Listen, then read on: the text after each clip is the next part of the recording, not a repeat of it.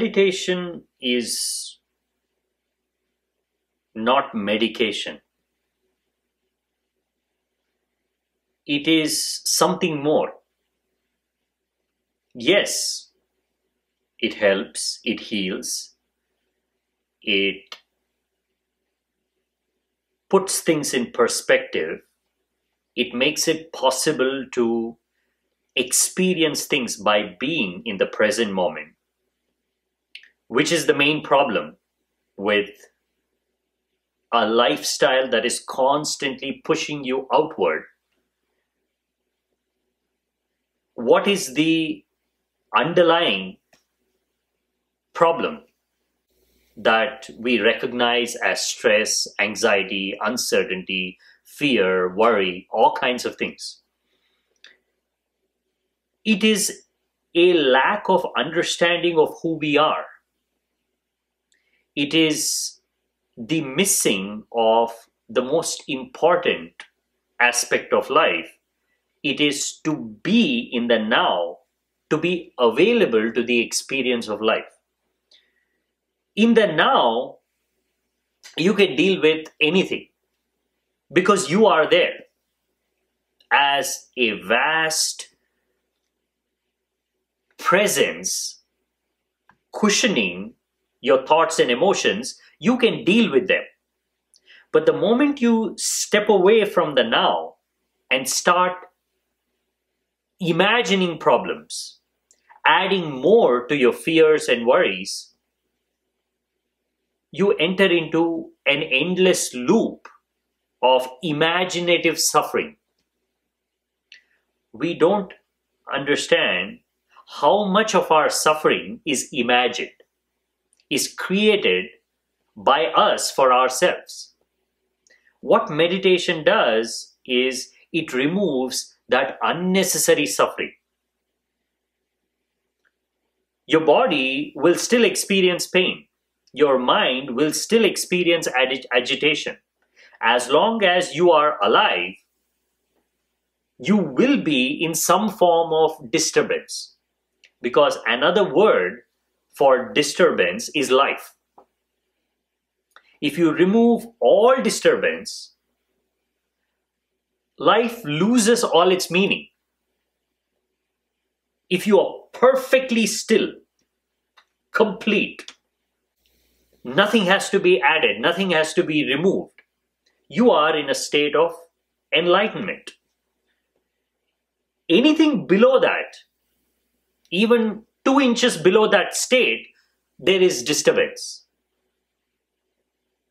Meditation is not just a medicine to remove disturbance. It is a way of growing wings. It is a way of flying higher. The problem is, it is hard for us to imagine what flying is because we don't know what that means. It's like a baby crawling, conceptualizing, walking. There is no way. And you are explaining running.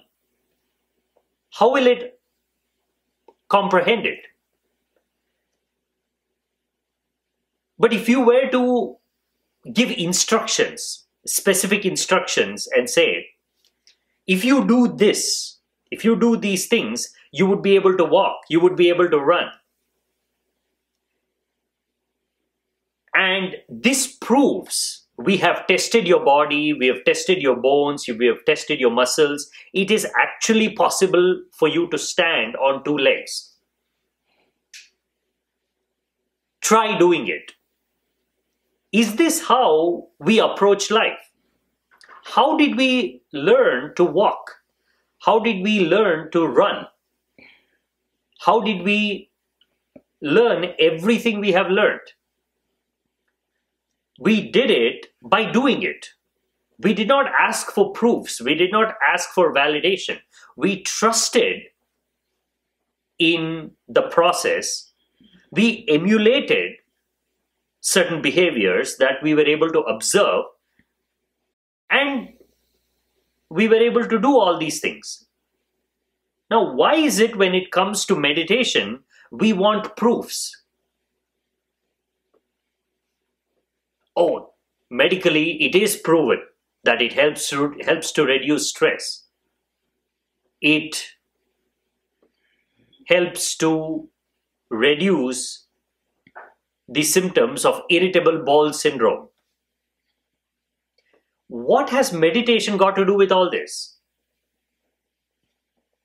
There are simpler ways of dealing with physical problems.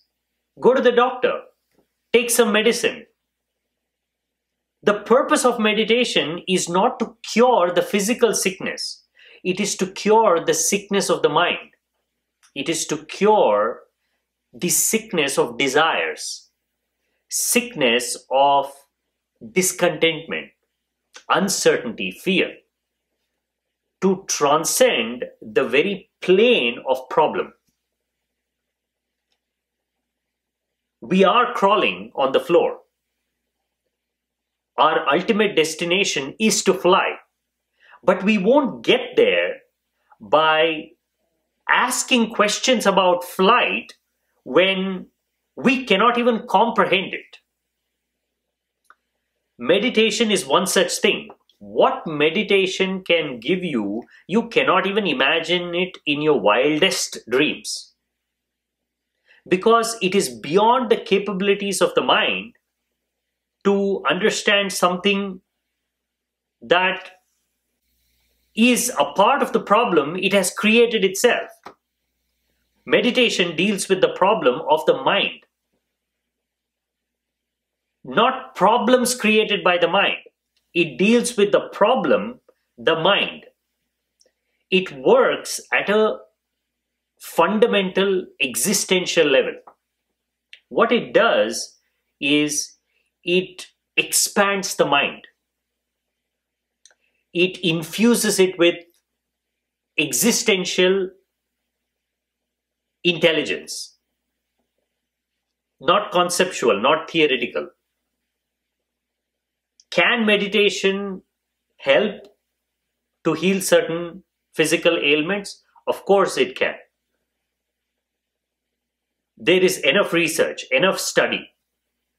In fact, it is said that when you study the brain after it has been introduced to meditation, after it has spent enough time in meditation, you can identify specific regions connected to emotions, connected to fear, anxiety, showing something different happening which correlates with the changing levels of emotional stability.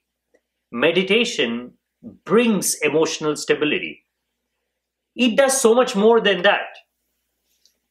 Firstly, we do not fully understand what the body is. For us, the body is merely a functioning physical mechanism. We do not see the body as the extension of the mind. We do not see that the ailments of the mind get settled in the body. We aggravate and exaggerate mental problems to a point where they become physical.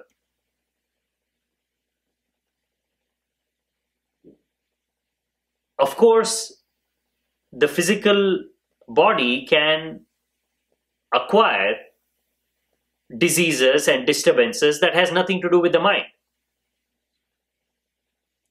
As a part of its existential karmic movement, it goes through its own problems. But we don't need meditation to clear out those problems. How many problems will you anticipate? Because you never know. You cannot go to meditation and say, I don't want to get cancer. I don't want to get kidney stones. It's pointless. So what is it that you are expecting? We are expecting the problems that originate in the mind to not amplify and become unbearable, like stress, like anxiety, unnecessary worrying about things that have not yet happened, just anticipatory problems. How does meditation work? What is meditation in the first place? It is not something external that you add. It is a way of staying as close as possible to truth. Mind is a lie. The stories the mind remembers, the desires the mind pursues,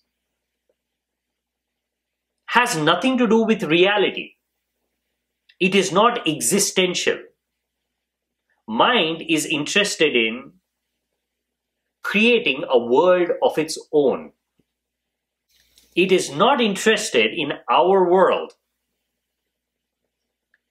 It is interested in its own reality. That is where the problem is. To come to the now, where the mind and body meet, where there is a possibility to experience things just the way they are happening, not the way the mind is wanting us to remember. That's what meditation does. And this is only the starting point. If this is the only thing you're looking for, then the amount of effort that is required will seem way too much. Why do I have to put in so much effort to reduce a little bit of stress? Why don't I find simple alternate shortcuts? But what if meditation has a higher purpose? What if it is about experiencing life in its entirety so completely that you transcend even death? Not just fear of death, the entire mechanics of death. Body dies, but what about the self? What about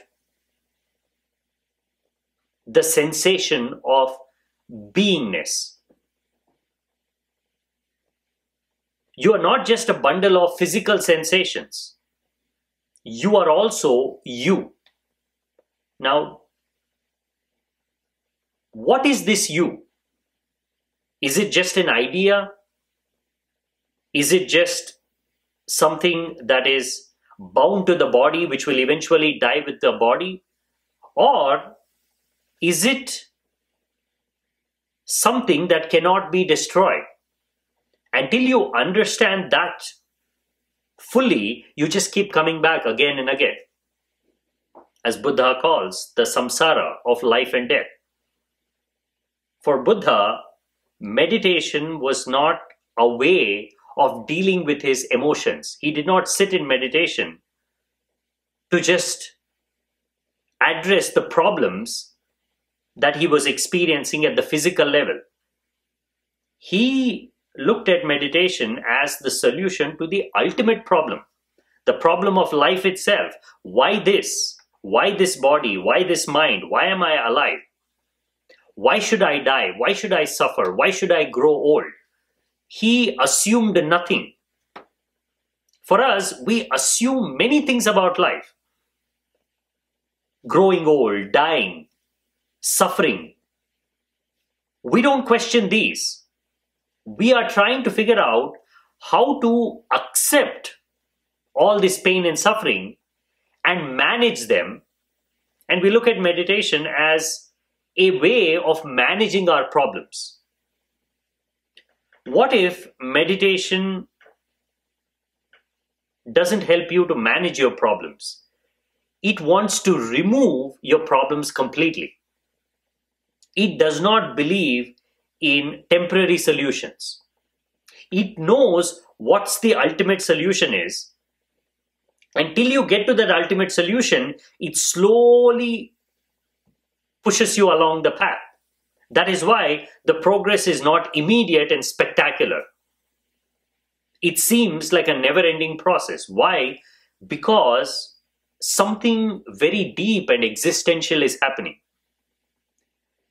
Your karmic impression of life and death, which has become so deeply rooted in how you see things, how you experience things, has to be eroded first.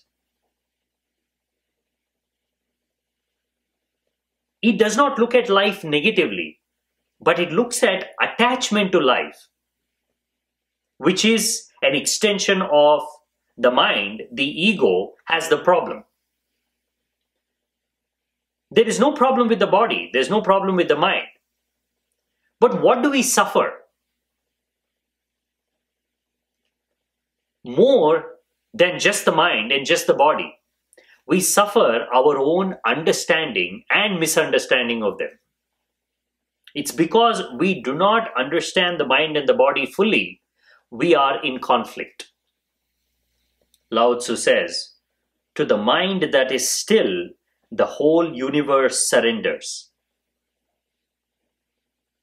A mind that is perfectly still is a mind free of suffering.